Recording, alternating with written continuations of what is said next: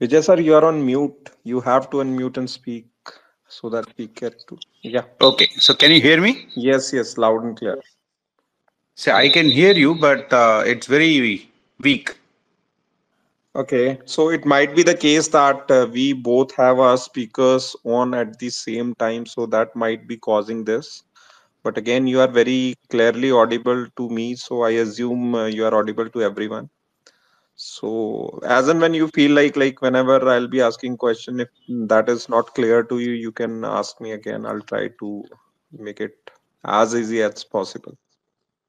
Yeah, sure. Okay.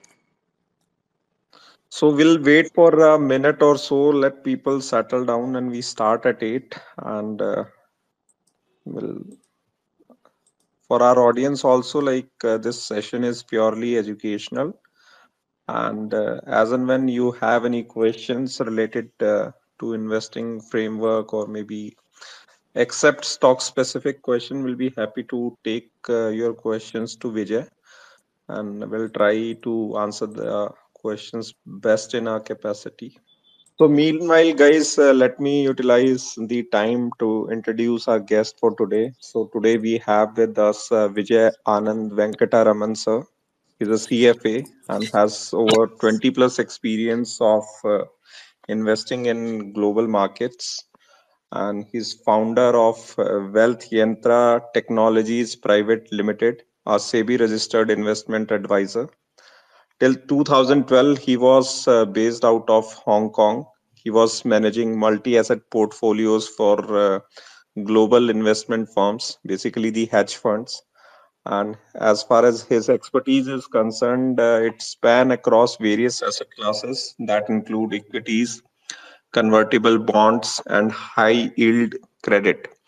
So, in addition to managing his own portfolio, he also assisted the CIO in hedging the global micro and tail risk of fund investment using derivative structures. And in his early part of his professional career, so Vijay was also part of the teams that used to advise the government of India on various policy implementation matters. The hot sector, you can say, energy, mining, and financial services sector. He's also a co-chair of Professional Learning CFA Society India and is a member of Alumni Schools Committee at University of Chicago. By education, he's an MBA. He did his MBA from BIM Trichy, and his graduation is in.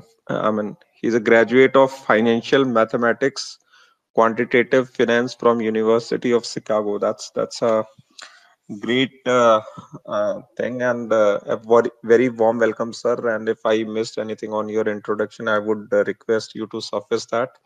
And in the opening note, I would request you to tell us like where your journey in the investing or equity market started. Over to you, sir. Can you hear me? Yes, yes, I can.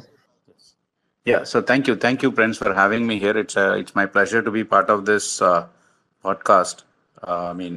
Twitter Spaces is the first time I'm doing one, and very happy to be here. And in the illustrious list of your panelists that you have had.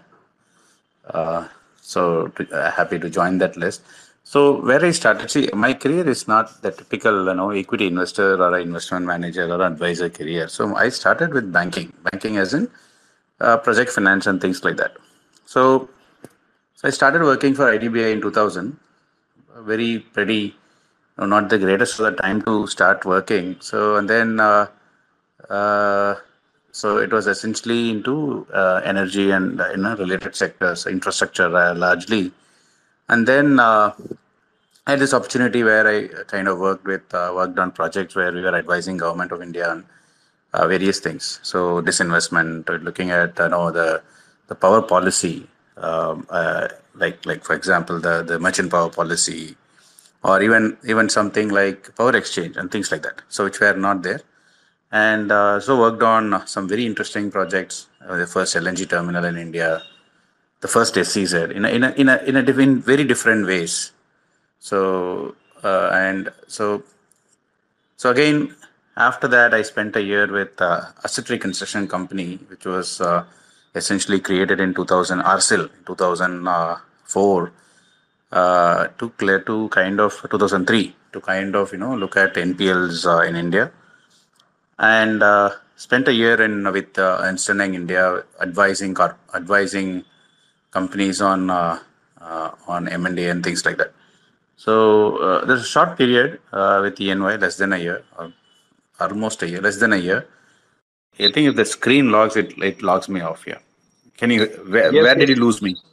Yeah, few seconds, 4 5 seconds, not more than that. Okay, so essentially, if the screen locks, it just goes. Yeah. Okay. So yeah. So spent a year with ENY advising largely Tata Group and on various initiatives that they had. I mean, worked with them on some very interesting startup ideas and things like that. And then took a sabbatical, went to US, and post US, I moved to Hong Kong. Hong Kong was a very interesting thing in the sense it was a hedge fund. Um, so 2000 middle of 2006, right after the market fall of 2006 in May. So I started working for them till the end of the financial crisis, and then started working with another hedge fund in Hong Kong again. Spent about 2 3 years, so total 6 years with Hong Kong, two different hedge funds, and then came back to India. So it was not really exactly the typical equity analyst or an equity career that I had. So, in essence, like I have spent time in credit, I have spent time in distressed debt, I have spent time in other asset classes as well. So, at Hong Kong, with the hedge funds, it was predominantly investing in non-Chinese markets. So it's not. Although largely my books were focused on India, so I also had a mandate to invest in, say, Australia, Japan, bits and pieces in Japan and everywhere else. No China and no Korea and no Taiwan. So largely the English-speaking markets in Asia, and where, because if you look at some of these markets in China or Taiwan, even the annual reports used to be in Chinese. It's very difficult to read even the numbers. So largely the English-speaking markets, and where English law was the basis of legislation and things like that, right? So it was an interesting journey which started in credit advisory and then moved into a multi-asset, large liquid markets. So in terms of strategies, it was equity long short primarily. Long short as in, and then we look for an idea which has a catalyst basically on either side of the either direction, whether it's a long catalyst or the short catalyst. So in addition to that, I also was running one of the a reasonable sized convertible bond book that was focused entirely on India. If you remember 2005, 6, 7, 8, that period, India was one of the largest convertible bond markets in the world. So we had the largest issuances, and so I was managing a convert book. And then, so strategies, markets where they kind of look at different strategies in different markets. So, for example, when I looked at Australia, I was largely what we call as merger arbitrage. Merger arbitrage as in look for transactions where, look for investments where there is a potential takeover, either pre-takeover or during the takeover, during the transaction. And then India was largely equity long short and convertible bond. The rest of the markets were like everything else. So like Japan was a quantitative book as in like completely into. I don't even know what the company does for this thing. It was essentially based on statistical data sets. So it was a mix in terms of strategies and things like that. But the journey was very different. It's not, like I said, I didn't have a typical equity investor journey where you start in the buy side or sell side as an analyst, then become a lead analyst for a sector, and then kind of become a portfolio manager for a smaller fund, and then grow into a large fund and things like that. So mine has always it was quite opportunistic in the sense like wherever there is an opportunity to put money to work within these parameters. So you go in as an you invest your money there.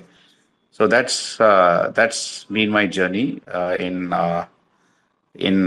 formal employment. And then 2012, I came back to India.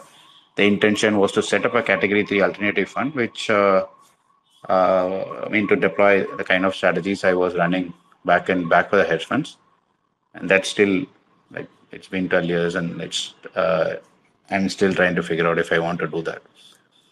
So that's broadly my journey. Great, Vijay. So, Vijay, specifically, if I were to ask you about your investing style, so how you would define it, and say, for example, in current market scenario, how you would be placing yourself in finding the opportunities?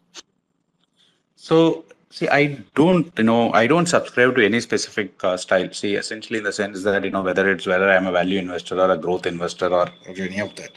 See, like I said, it's very, very kind of opportunistic. Opportunistic as in, if I find value, because see, my mandate was different, right? So I don't need to stay invested always.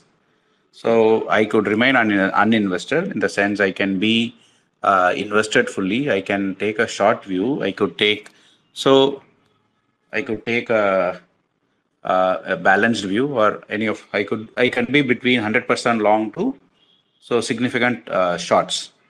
So I was never even now I'm not very I don't have any specific style or something. I'm quite agnostic. So if I find value to be attractive, so I would look at some of those as in, like, see, I don't define value the traditional way one would define. If I find it's very opportunistic. So if I find something very interesting and I anticipate, this particular investment could generate certain returns to me in a certain time period, I'm there. But typically, the time period.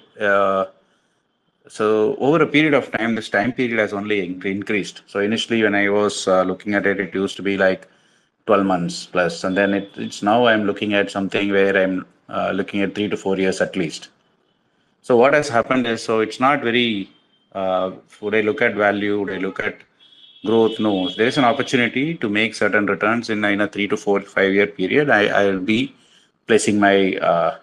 It would be part of my portfolio, and I run a very so even yeah, so back in those days also it was a very concentrated portfolio. See, we had a global fund, right? The first fund that I was part of was a global fund, so I was managing a portion, very small portion of a global fund. Then in the second phase in Hong Kong, it was a Asia fund. So again, being an Asia fund, I was managing a certain larger portion of Asia fund, not larger as in not the biggest, but much bigger than in percentage term, bigger than what it was in the previous firm. So essentially, there was no reason for me to stay invested always. I can stay invested, have a long view on a particular country or whatever. I can also take a short view on the country, right? I can take a short view, and so that being the case, I've always been very opportunistic. I'm not confined. I won't confine, and it's I mean, advantage and the disadvantage in the sense, A, it's very difficult to explain, and B, and then as a disadvantage, and B, as advantage, if you look at it, I don't need to contain myself to a certain, certain belief systems. So if there is an opportunity, if I can scale that opportunity to the fund, so yeah, take that trade in. So, Vijay, few examples to your mind wherein you define like what kind of opportunity you look for, maybe any past examples, or if you're comfortable, any recent examples, whichever way you want to. Yeah, so it's like, so let me, so for example, recently, right? When I say recently, let's say something in 2016, 17, right? So, so one thing I'm clear is I'm always, I try to understand the cycles, right? And where, uh, I look for opportunities based on where we are in the cycle. Now, for example, 2016, 17, I started looking at, telecom. Now, telecom was like, there is huge, there was like a lot of things happening there, right? In the sense, uh, Geo was getting to action and things. So didn't do anything for almost 2 years. So waited, watched. So so there is, for somebody who's been investing, you have been tracking companies for years. There's not much of deep research one needs to do. So broadly the factors that drive EPS. You know the factors that drive valuations, you know the factors. So broadly, your models are set. So you have models as in like your thinking processes are set on a sectoral basis, right? So I don't, so essentially when I was looking at it, telecom was kind of, was attractive, was getting interesting, not attractive. And then 2017, Geo announced their commercial launch in terms of pricing and all that. It was better than anticipated, right? So that's the thing. So you had a positive surprise. So when in my investment, so whenever I look for some kind of a positive surprise, which is not anticipated. And then so Geo so Reliance was a great bet to me, right? So and then a year later, you realize that there is not going to be a price war. So I slowly added Bharti to my thesis. So then what happened was Reliance did the rights, and then over a period of time. So yeah, so from Bharti, so after Bharti did their rights issue, so and then like there was Partly Paid. Partly Paid was, see, people who have read Darvas, his book on, he talks about how Partly Paid shares gives you a very good leverage on the company, in the sense that, because practically speaking, the unpaid amount is you are borrowing that money from the company. Whenever the company wants, you are going to pay it, right? In a way, so you get a leverage position. So the company allows you certain leverage to invest in itself. So to me, at that point, Bharti was super attractive. So Partly Paid was much more attractive. So I got into Partly Paid. So if you see that trade started with one, got into another, and in the mean, and the one thing I forgot was, in the meanwhile, when what do you call that, idea was kind of trying to do certain things, and it was single digit numbers. It was also a good trade. So it's not a great, it was not a great investment. So I traded in and out. So I have a thesis that telecom is a great sector. So was a great sector at that point in time. Slowly play your thesis through it, and then when there is an opportunity to trade, you trade. And some, obviously the trade didn't make much money, because when you size it, you always size your core positions bigger than your trading positions, right? So that's one example of, looking. So typically I look at sectors which is like not in favor, and I completely ignore sectors. See, one thing I realized is, so 2008 was a positive year. I had a positive year in 2008, right? So very few of us were, I was probably lucky to have a positive year in 2008. But one thing clear was, end of '07, the firm, we just sold out the entire India book. Right, end of 2007, like valuations were very expensive. So we sold out, and we kind of built some interesting short positions outside India. So which kind of helped us to navigate '08, the first 6 months, and then the firm unwound end of '08. The first 6 months when we were there, despite the market fall and all that, we had a very small positive return. So the we here is just me. It's not like, just the firm I'm referring to as we. It's not that I was running a team or anything. It's just me. So essentially, so a lot of times when things are so I see like, if there is an opportunity, so I don't confine myself to any of these, but try to be a contrarian and try to look for something which is non-consensus. So if everybody is short, I'm not going to make money. When everybody is in the trade, I'm not going to make alpha. I'm not going to even generate returns, right? So that's how that's one example. And when I look back and think about most of my investment ideas, there are two things which would have happened. Fundamentally, there would be some catalyst which I am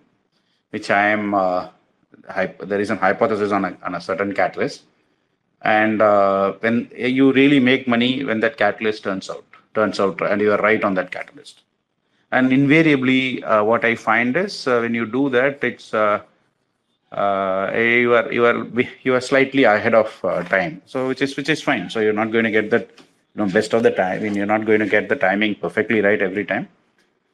And coming to where I don't see much opportunities today, honestly. So in the sense that today I find, when I say I don't find opportunities, I don't find much opportunities in India today. So we are kind of, in my mind, we are a bit overvalued.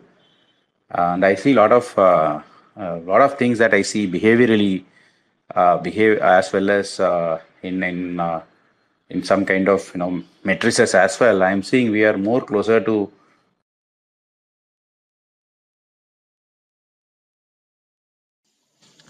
Yeah, we lost you. so where I see now is like I'm seeing more like where we were in December 2007 or Jan 2008 or even December 17 Jan 18. So that's how I read markets today. So like you said, all these are just examples from the past. It's not, and I don't hold at the moment. I don't have a view on telecom. I'm out of telecom, fully out of telecom. So essentially, it's like so right now I'm just kind of building, uh, like building for the next cycle, which is probably some time away. So right now, I see situations. I see a lot of data sets telling me that we are very similar to what we were in 2007 and 2017. So, and interestingly, I somehow find China as attractive as well. So, so a lot of time, you just stay away from the crowd. Stay away from the crowd in the sense, not for the sake of it, but when there is when it is crowded, you're not going to make much money. It is already overvalued. So, So so that's Vijay, what it is. And okay, that is well taken that there are not many opportunities, and you were talking about what's the general consensus is that hardly happens. So broadly, if you hear out across the industry, people say that large caps have not done well in last 2 or 3 years, and 2024 year would be belonging to large. yeah, so I hear that. I hear you. See, the thing is this, right? So when I say this setup, so one of the things that we see is, the performance of small and mid caps, right? So it's been phenomenal over the last 3.5 years, and more so in the last 6 months. And so when you see that, when it's not that money rotates to large caps alone. When in the past what we have seen is money. It's actually some kind of a correction before money rotates, right? It's not that because small caps are expensive. See, think about it. In every bull market or any market, it's the small caps which gets re-rated last because money starts coming into large caps first. It doesn't come into large caps the last. So money comes into large caps, and then as large caps get overvalued, money moves into mid and then move to small. And then when small caps get expensive, it's like it's kind of we get to a point where it is more closer to end of the market cycle rather than the new cycle. See, it is true that large caps can do well. Large caps can give you can potentially give you better returns than small caps, but not necessarily. I wouldn't be, while I hear that argument that large caps are have not done much and could do well this year, I would think of it as I mean, it's they could do better than small caps, yes. But that doesn't mean they could generate. See, ultimately, market should be valuable enough to give you the equity risk premium. So when equity risk premium are not being delivered in the sense that you need certain excess return over debt. So when that is when the probability of that is low, it doesn't make sense to stay invested.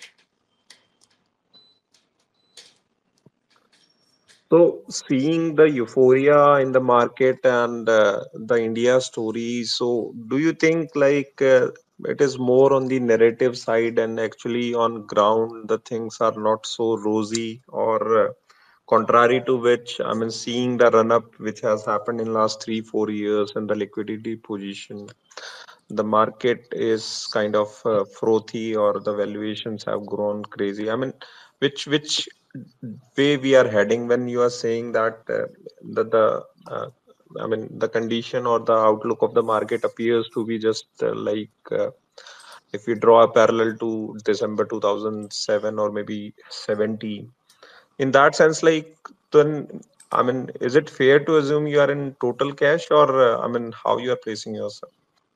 So two things, right? When we talk about So when you look at markets and when you look at, it's about how much you want to participate. So for example, between 2020 and uh, uh, uh, late 2021 or mid to late 2021, I was fully invested. Then since then, I have been slowly increasing my cash position, right? But at the same time, at that point, I wasn't selling my small caps. I was holding to so the way I do that is, see, I am not a small cap stock picker, right?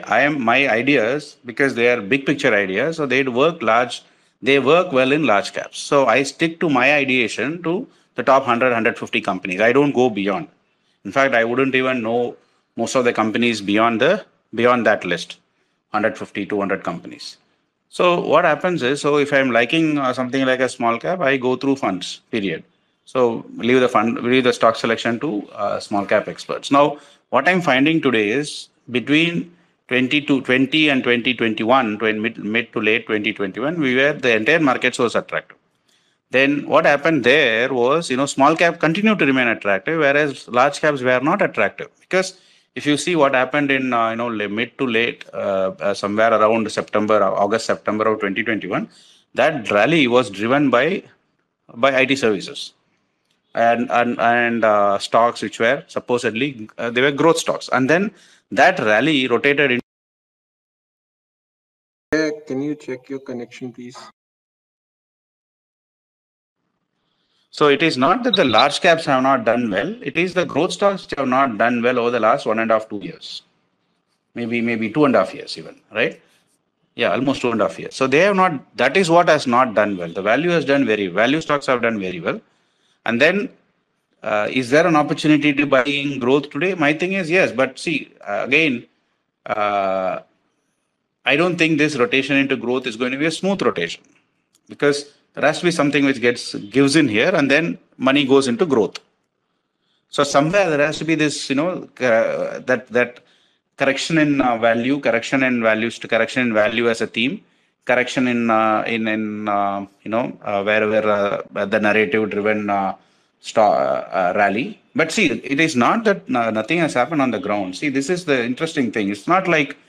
It is not that there are a lot of changes. See, honestly, if you look at the last 3 years, 4 years, there are a lot of changes, because a lot of, and which is what is contributing to this narrative, right? But the point here is, uh, so some of those changes. So, for example, the earnings numbers per se at the large cap, at the large index level, has been driven by return to profitability of corporate banks, return to profitability of some of the large cyclical businesses. So that has happened. So that has contributed significantly. So for a long period, we had a very, very low anemic kind of an EPS growth, which was low single digits for a long period. And now there has been this one-off effect. So if you see, and that is kind of that has given up in the last 1 year. So the growth that is really, that the last trailing 12-month growth, if you track that data, that is not coming up the way it was. That's one. So it's like the one-offs have played out, and then now we see a situation where there is no momentum on the earnings. So when I look at momentum, I look at earnings momentum. So when I look at earnings, I don't see much of momentum on the earnings, and so that's the other thing. So it is not that the narrative is not correct. The narrative is right. So if you had seen some of my old articles or old tweets, I would have mentioned, like, this is going to be India's much before. Mid 2020, when I started looking at the way the reforms were built into the recovery of economic recovery, as in, like, the way government came up with those schemes from May 2020 onward, was brilliant. I mean, like, there was an opportunity that they didn't let pass. It was just brilliant the way they came up with scheme after scheme, and then so the recovery was. But the thing is, now this needs to start paying, and I think that is where we will get surprised on the downside. So in the sense that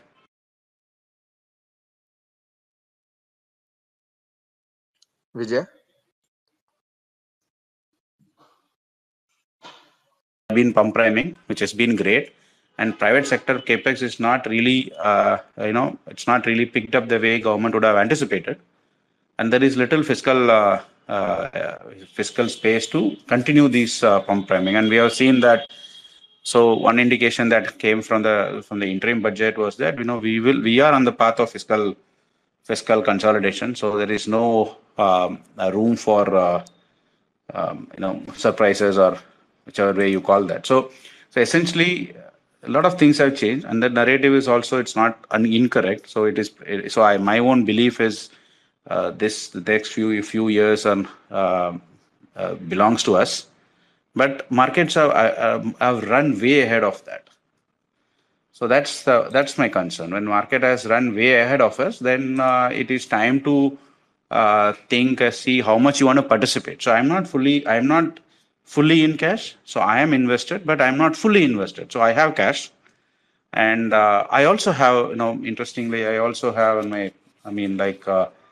Um, I would also into the next 3, 4, 5 months, I would also be adding to protection on my portfolio. So whatever cash I have, whatever long positions I have, I would also have some kind of hedges around it.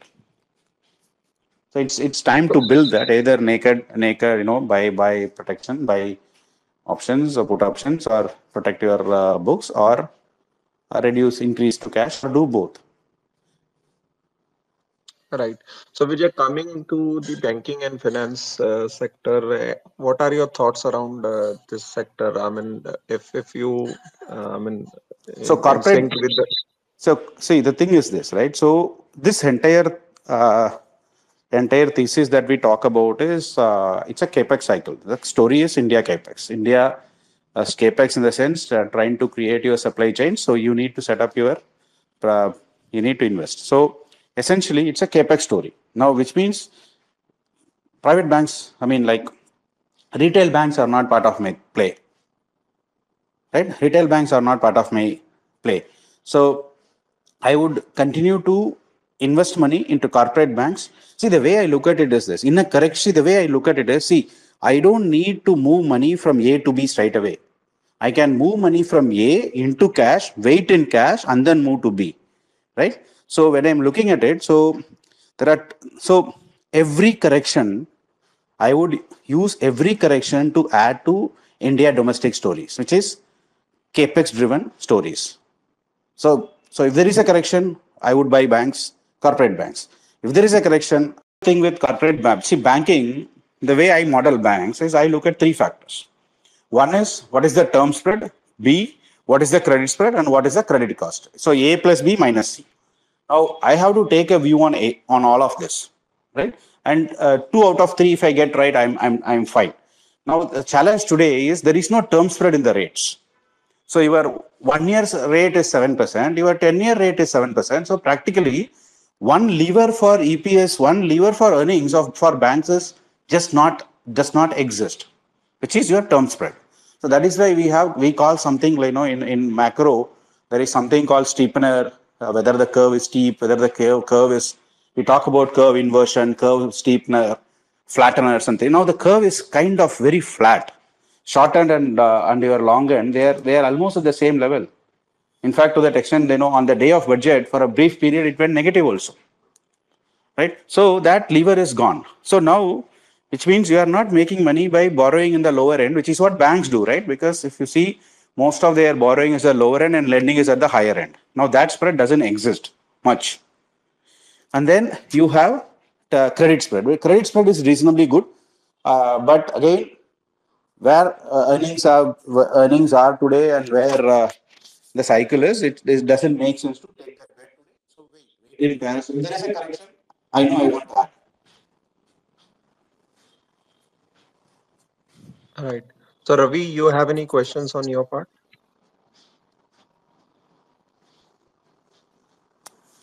Okay. So, Alpesh, you can ask your question. You can unmute and ask your question.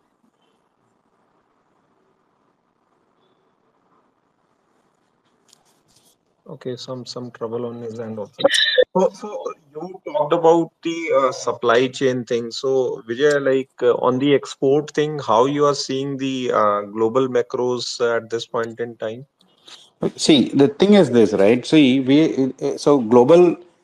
Global macro is weak. So my basic, so okay, when I look at big picture, it's like, the way I look at it is global macro is weak. One.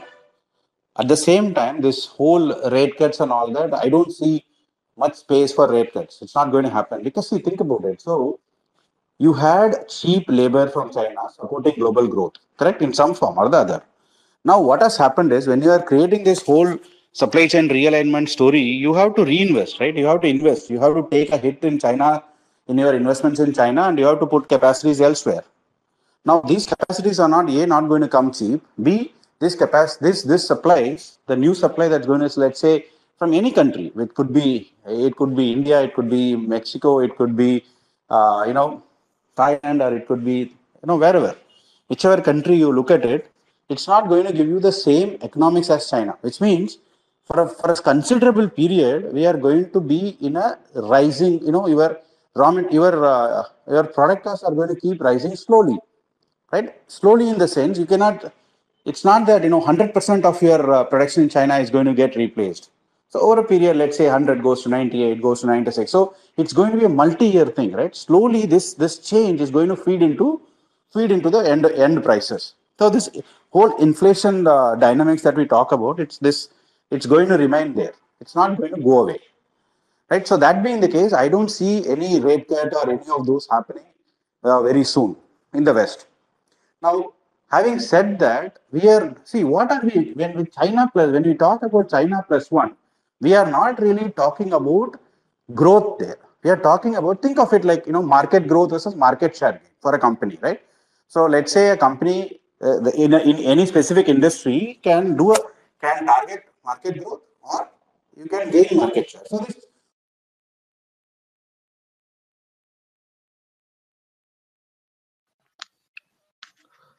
Vijay lost you again. Maybe some network issue or some Twitter glitch.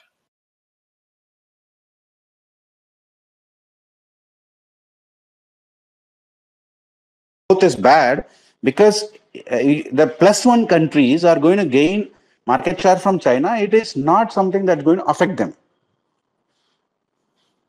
So to me, the global macro in China plus one story does not matter much because you're not playing on growth, but market share rate in single statement. So Vijay, like you just said that if there is some correction in the market over a period of say 4, 5, 6 months, you'll deploy the cash at hand. So I mean, which sectors you believe are beaten down or maybe ignored by the broader market where See, see, unfortunately today, right, nothing is ignored. See, what has happened is our microstructure has significantly changed. It's not earlier, it was the flows were, largely overseas flows. Today, the flows are, there is a very strong domestic flows which is coming in. Now, will this, so the interesting thing here is these flows are going to come in irrespective of where the markets are. These flows are going to keep markets at certain valuation. So, for me, unless I really see an opportunity, I wouldn't deploy my money. So, and those deployment, see, this again, like I said, the bigger picture, it is a domestic India story, right? Domestic India, it is not consumption, it is domestic.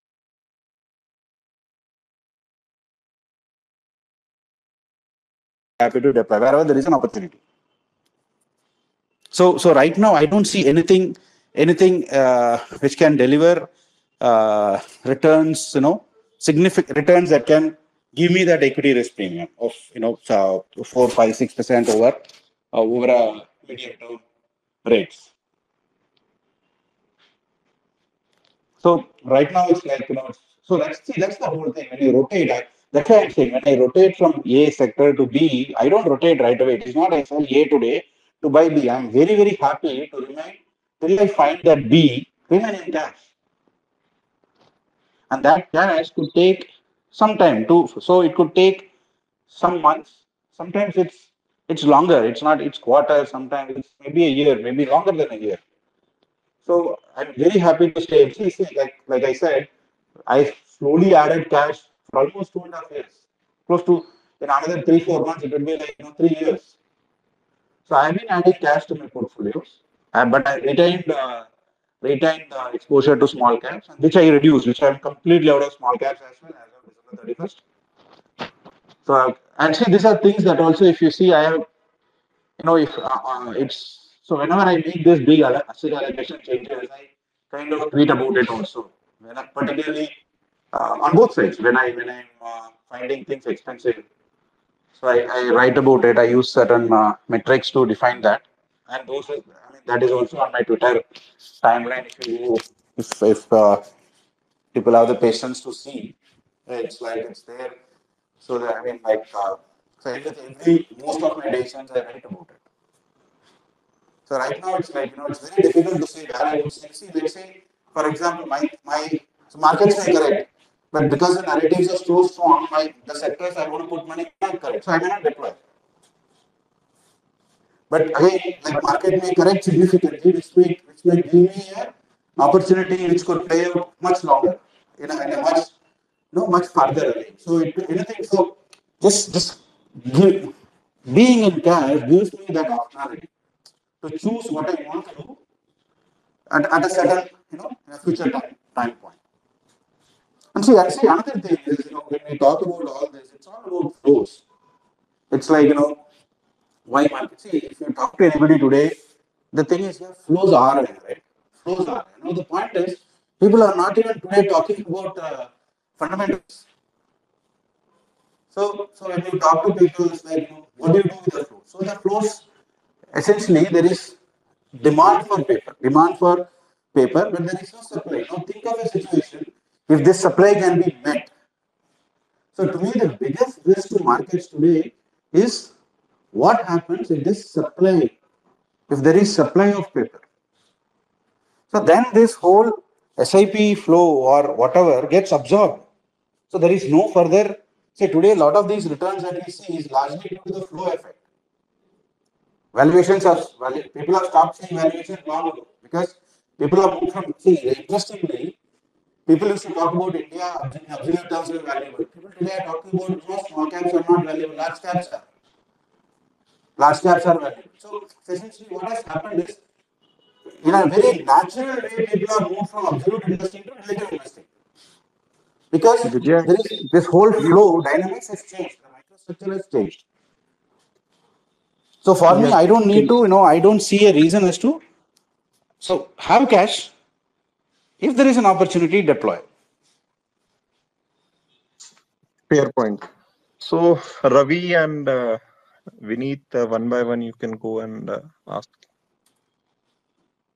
Hello, hi sir. Am I audible? Yes, yes. So we all agree that we keep listening this thing that Indian markets are pretty overvalued or overbought. But at the same point, like as you also pointed out, that at micro level, the flows in the markets have changed, and the very nature of those flows is pretty sticky in nature. Like even if we go into a downturn right now, I don't think that the entire flow is gonna stop or evaporate overnight. So in that scenario, can it be said that the optical overvaluation or high valuation of the Indian equity market is actually to a fair extent, not if not completely to a fair extent, part of the new normal? Because the overall participation, the overall depth and the width of the market in India has been pretty limited compared to its overall economy size as well as population size.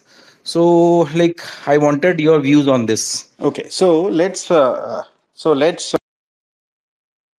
what has happened over the last 2.5 years. Now, what we say is there is flow, yes. So there is sticky flow. Now, so SIP flow was close to what, 5-6 thousand sometime middle of 19 before COVID, and it is now almost 16-18 thousand, right? Let's say 6,000 back then and 20,000 now, right? But if you see the last 2.5 years, look at the months when markets gave you returns. See, markets are bad. See, what does market rewards? Markets reward surprises. See, if everybody thinks SIP flow is coming, it's in the price already. Correct? So if SIP flows are going to keep coming, that's in the price because people are already pricing in a 20,000 crore SIP book going to 30,000 crore over the next few years. So that's consensus. I'm not even disputing that. Now, when it is consensus, it's in the price. Is there somebody who says in the market that SIP flows are going to stop or SIP flows are going to go down? No. But we all agree that SIP flows are going to continue irrespective of what happens because that's a sticky money, it's a sticky investment, sticky flows. But at the same time, if you see the last 30 odd months, what has happened is the months when FIIs put in money, markets move. And the months when FII withdraw money, market goes down. Now the surprise factor for returns today is FII flows. See, earlier the surprise factor was always FIIs. Now it is back. FIIs are back in the play, right? Because SIPs is a consensus thing, and you only markets are generating huge returns. So look at what happened in October. Look, December, October. So December, January. If you really see what happened, FII sold October, markets were down significantly. FII bought into December, markets were up significantly. FII sold in Jan, markets were down, flat to down. Now the point here is there is this whole the joker in the pack or the entire what I would call as the surprise element is in FII flows. SIPs is part of it. In case if SIPs goes down, then markets will climb significantly. But if SIPs goes from 15,000, so from 17, 18,000 to 25, 30,000 over a period of time, markets are not going to reward that because that's already in the price.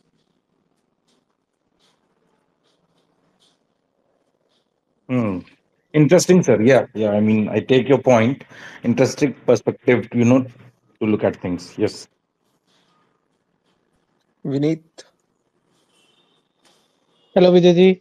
Hope I am audible. Yeah, I can hear you. So, Vijay, I have two questions. One is on banking and other is on China plus one theme, which you mentioned. On banking, you mentioned that corporate-driven lending is where you are looking at. What is your opinion on high cost of deposits because of deposit paucity? And since corporate lending is a lower yielding product, the NIMs for the industry would remain under pressure for the time being? That's the first question. Second question on the China plus one theme, specifically on the chemicals. A lot of China dumping is happening across the globe for a lot of chemicals, and hence the margins have completely gone eroded, and almost all players are reporting bad numbers. How long will that dumping continue, if you have any idea? And since the destocking, etc., will take some time, uh, where do you see China plus one theme going to end up? Okay, so first let me answer the easier one. See, I have no idea on chemicals. So chemicals is not my circle of competence. See, so chemicals, how long this, whatever China is doing or whatever is happening, I have no idea. Right? So the way I'm playing this is if China plus one has to work for India, you have to create certain capacities, right? Whether it is in chemical, whether it is in semiconductor, whether it is in XYZ, ABC, you have to create capacity.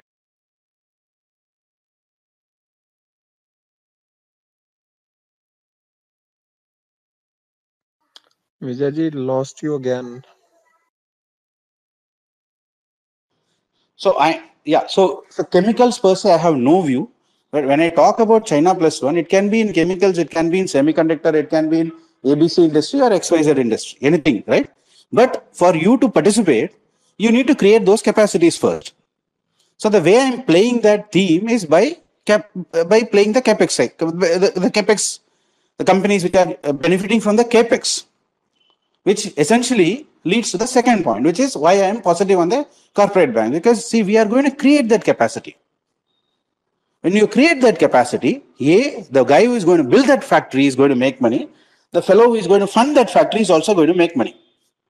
Now, see, I don't have a view on like where NIMS could be. Will it be like, I don't even know where the NIMS are today. See, that's the whole thing. See, I don't read balance sheets. I don't read annual reports. See, that's why I'm like, when I spoke to Friends, I said, like, I don't know what to speak, but the whole point is, I don't read a lot of these things. I don't read those numbers in that kind of a detail. But I know broadly that certain macro plays into these numbers in certain fashion, and I understand that dynamics. So if you ask me, like, whether the NIMs would be, but the NIMs would compress primarily because irrespective of whatever it is, your curve is flat. When curve is flat, the NIMs will compress. So that macro, when I'm looking at short end versus the long end of the curve, because whatever it is, the short end versus long end of the curve and the spreads on that, I know that there is a NIM compression happening, right?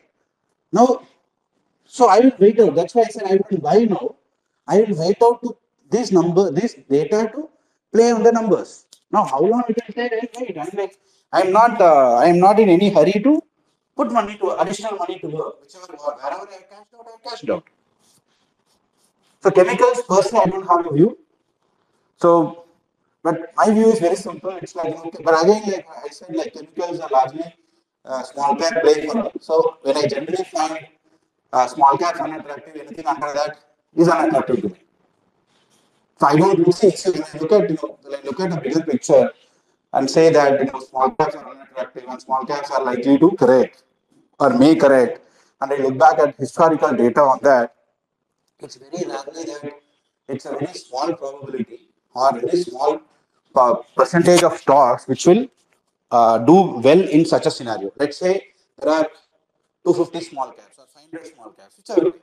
Now the problem in a situation where the headlines on small cap is not so great, it's very rare that there will be like some stocks doing well. So I don't bet against that. I don't need to go and find that small cap which will do well or that mid cap which will do well. No, I don't do that. So and typically I look for the opportunities. I say think about it. So there are two ways people look at it. One, a small cap which has a limited investable headroom can very quickly go, can get overvalued. A large cap will take time to get into that overvaluation zone. Now, typically, when both of them are there are overvalued, and your chemicals or my banks fall into any of these two buckets, when both the buckets are not very attractive today. So just stay away. Let the data play out. It will play out, and people will react to that data, right? So there will be, although everybody is betting on the flows, there will be a group of active investors.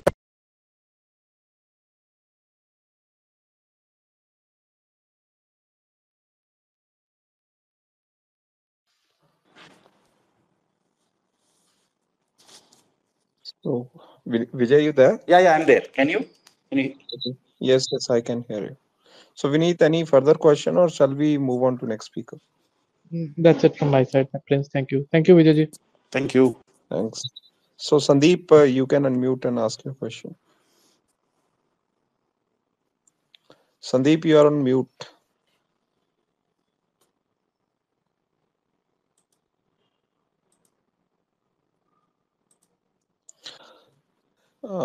So Vijay, any view on the IT sector IT sector as whole? Maybe the large caps and the mid caps. So okay, so this is what it is, right? See, IT again, the way I look at it, it's a sell-on rally. Okay, so this is how I classify so stocks or sectors. So banking for me, corporate banking for me is a buy on dip, right? And IT is a sell-on rally. Now between this rally and this dip, I'm on cash. Now why sell-on rally is, this is a sector. This is a sector which has been in play for now 30 years. So Infosys IPO happened in the mid early 90s. Now so it's almost 30 years. Now so over a period of time, outsourcing has increased. Offshoring has also increased significantly. But hello, yeah. So, but hello. Yeah, please go ahead. Can you hear me? Yes, yes. Yeah. So what has happened is, as offshoring has increased, outsourcing has kind of come down because of the GCCs, right? There have been significant amount of GCCs which are coming up. They have their own challenges. But what is happening is, as the market has grown, the market share of the Indian software services company has reduced. It's a fact, right? So essentially, over a period of time, as the world gets more comfortable with Indian software professionals and their own ability to manage us, so the opportunity for the services, the pure play services companies will drop. You think about it, the largest Indian IT vendor was once upon a time a division of a manufacturing company, right? So essentially, it's now most of the investments or most of the large clients are actually starting to set up their own shops. So for me, when I'm looking at it, and I'm not very, again, the second thing is, see, I'm not very positive. See, look at China plus one, where I'm not very positive on the macro, but there is a gaining potential, over a period of time where the plus one countries gain market share.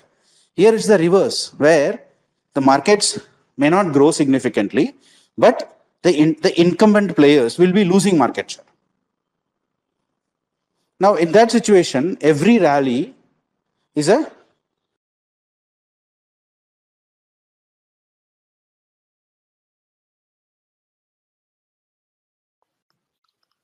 Vijay, I think you dropped a con. so every rally is an opportunity to reduce IT. Fair point, Vijay. So Vijay, like you, although you somehow, I mean, somewhat mentioned about selling. So broadly, any defined strategy when it comes to selling your positions? So, okay, so two, three things, right? So, essentially, see, selling is very difficult, to be honest, right? There is no one size fits all. But so let's say I go into an investment with a certain thesis. The thesis has to remain the same. The thesis changes, right? Or it plays out. Let's say for a moment I'm not exiting at when it's not played out, but let me assume it is playing out. At some point, you realize the marginal value that you're going to gain from that thesis is not there. So for example, right now when I look at corporate banks, I don't see upside from here.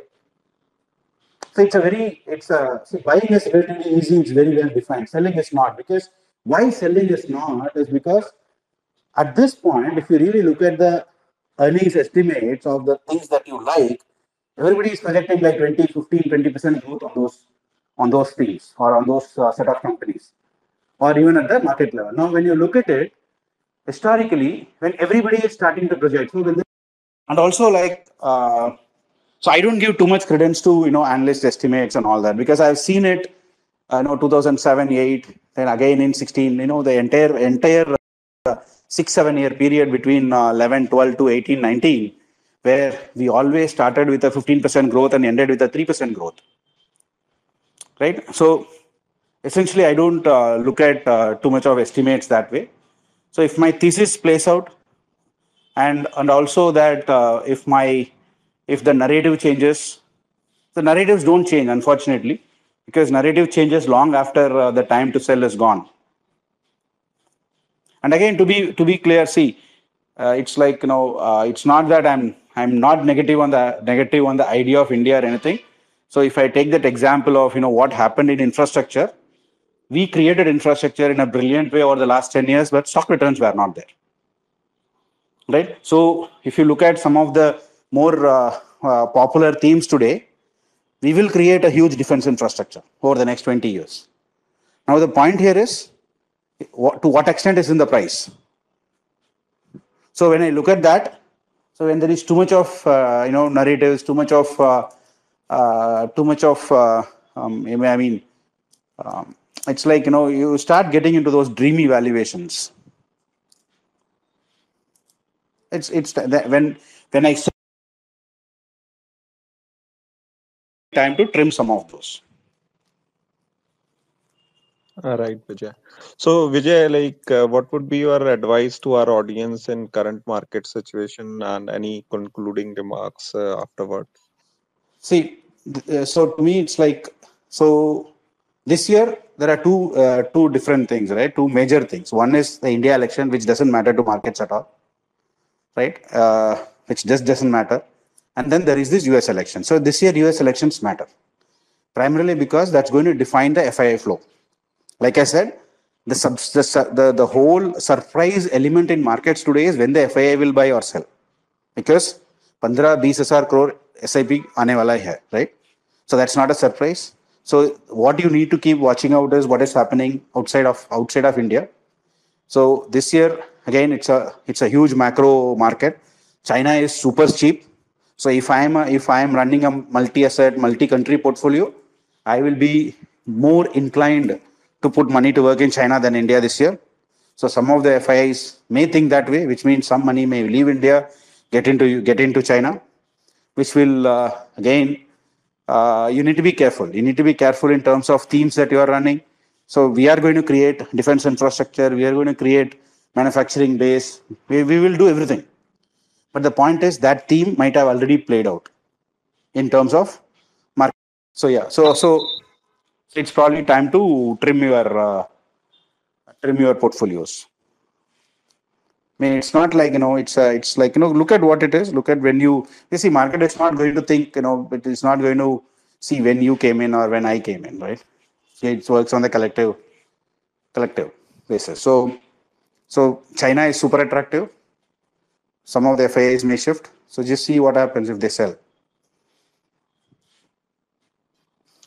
Great. Thanks. And Vijay, thanks first of all for taking out time and sharing your insights. And it's always, I mean, as we say in the equity markets, there are n number of ways to make money, and your framework is comparatively different to the normal league, but it is quite interesting. And I totally, I mean, there is a general perception when people say that investing in the top 100 companies or top 50 companies, you cannot generate alpha. But as you rightly said, that if the opportunities are right, so you can make big in those companies as well.